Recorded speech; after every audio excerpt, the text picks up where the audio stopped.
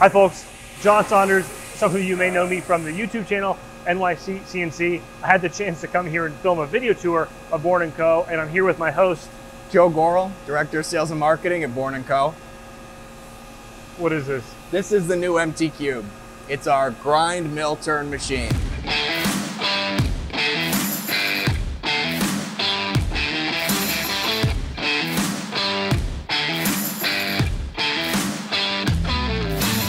As a person who has had an affinity for Blanchard grinders, you see some Blanchard-esque elements, but really this is a VTL, a grinder, a milling machine in one.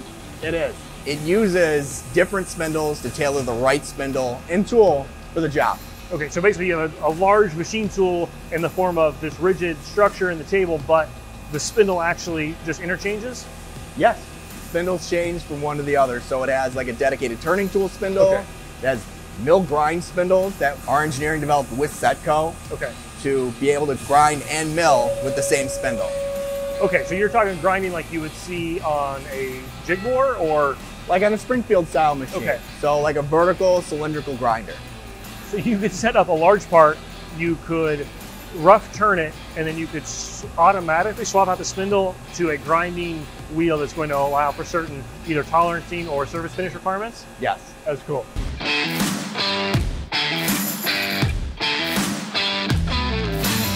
Tell me about the spindle again. So it's all this, it's swaps out not just the holder, but the whole spindle? It'll swap out the entire spindle and the tool itself. So let's say that you had a grinding spindle in there and you wanted to do an ID grind, a larger wheel. Then you want to do an OD grind, or you wanted to grind just to a shoulder. Yeah. You could swap out those individual wheels to hit all of those different surfaces with the right wheel for that surface. So the motor stays in upstream, but you're actually swapping out the whole spindle cartridge assembly. Yes. Okay, because I saw like HSK 63, I saw a different HSK taper. So it's not just the HSK spindle, it's actually above, or it's the part that holds that. It is. It's the part that holds that. And it essentially is a very large HSK taper. We call it our HBK 200 connection. So it's a very large HSK taper that fits up into that portion of the machine. So your tool changer has a tool changer?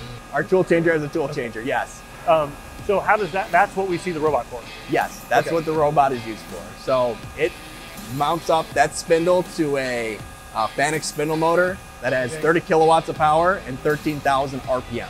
Oh, at the tool. Okay.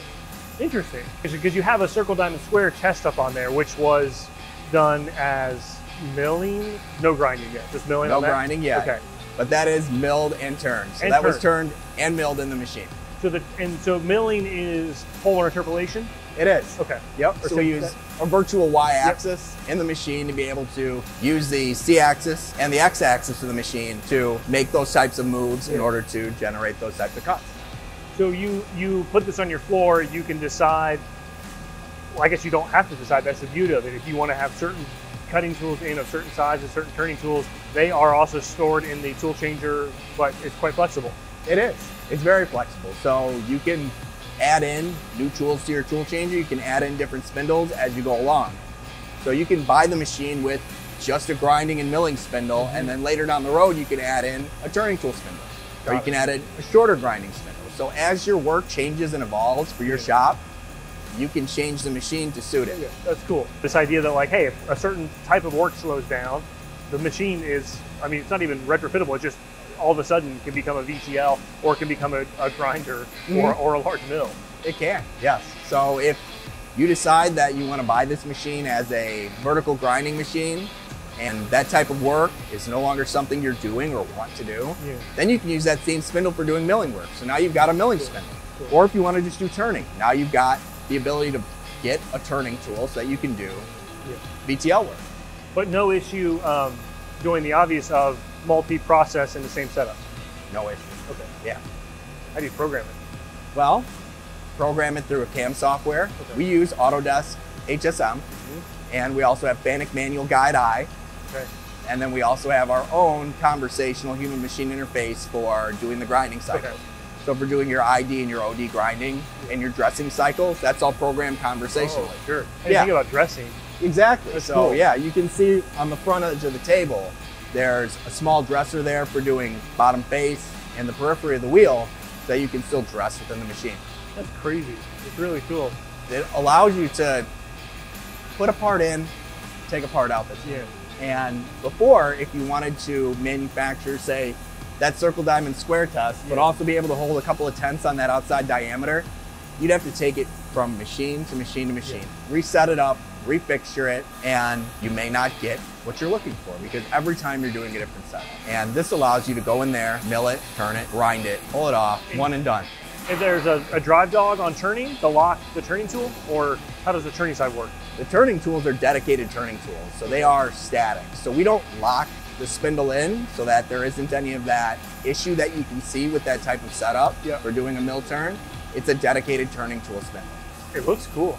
It is cool. I mean, it looks like it goes 0 to 60 in a few seconds. No, but joking aside, I mean, there's real limitations on the footprint within a shop, or certainly from a capital standpoint, having multiple different machines versus having them in one. Not to mention the whole idea that it can be one and done on the setup hassle of labor, of skilled labor, moving parts between fixtures, between machines. Yeah, totally makes sense. It makes a lot of sense, yeah. Cool. When you're talking like a precision vertical grinder, that's more of a niche piece of equipment. Right. You don't see that a lot. So if you need that type of capability but can't necessarily justify buying a dedicated grinder, now you have this other capability within the machine that you can use when you're not doing vertical grinding.